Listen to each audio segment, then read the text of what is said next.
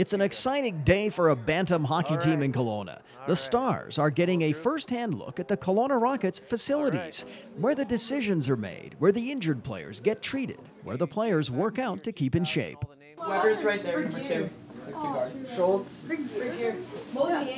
Have a look and poke around. So sticks and practice jerseys, socks. Cardio and bikes or elliptical. We run stairs a fair bit as well. It's called the Russian jump board. So for lateral jumps, one-legged jumps side to side. Jump far and high. I think it would just like kind of improve your skating when you're like going back and forth, pushing with your legs. Looks like you know what you're doing there. I don't know. I've never boxed before. Good workout though, eh? Yeah, it's a lot of fun. You like one of those in your workout room? Totally.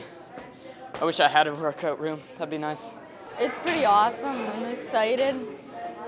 Yeah, can't wait to get on the ice with them. It's really exciting, but I'm a little bit nervous about meeting the Rockets. It's all because these 13 and 14-year-olds were the minor hockey team that raised the most amount of money for the Kelowna Food Bank. As a reward, they get this up-close special day with the Rockets. A few parents decided to kick in right away, and then from there we seen that we had a chance, and they kind of upped their efforts, and everybody talked to family members and everything else and raised as much money as we could, and it worked out. We're here playing today. I think it's turning into a pretty good competition for minor hockey in town, and this group, the Stars, they did a great job of raising a lot of money, over $5,500 I guess when you count cash and food donations. They should be very proud of themselves, and I think it's the least that we can do is to have them out here for a little while with our guys. I'm guessing it'll be real exciting for them. I just remember back in Saskatoon, a couple Blades guys came out when I was younger, and that was really exciting for us. So I can only imagine it's probably the same thing for them. Well, Craig McTavish was one of my coaches when I was younger, and we got to see a couple of the Oilers, but no, nothing like this, not a full practice.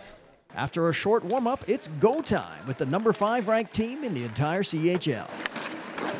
No one was really keeping score, but goals did indeed happen. Well, I was just coming in on the wing, and I just came in and I just got the rebound because my centerman shot it on net. If anybody wants to go, let me know, eh? You're trying to get Goulbourne going, aren't you? I'm trying to get the kids to lay some bodies out there, but they're not listening right now. I'm still waiting for the first hit. We'll see when they actually lay the body down out there. Yeah, we're trying to get number 12 out and get them, see if one of them will drop the gloves. They all have my number over there. The one guy wouldn't go me, but he was asking me all game. They're all talk, those guys, aren't they? All talk, all talk. I let them know. What happened there? It looks like you got a jersey up over your helmet. Yeah, he's just being a cheap player. You guys have been chirping all game here. Yeah.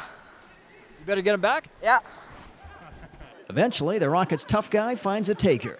It's all in good fun, though, and the Bantam Stars simply had a blast on this day. They let it up a little bit, but some of them shot hard. It's something you'll probably remember for the rest of your life, eh? Oh yeah, big time. I'm loving it so far. It's the best.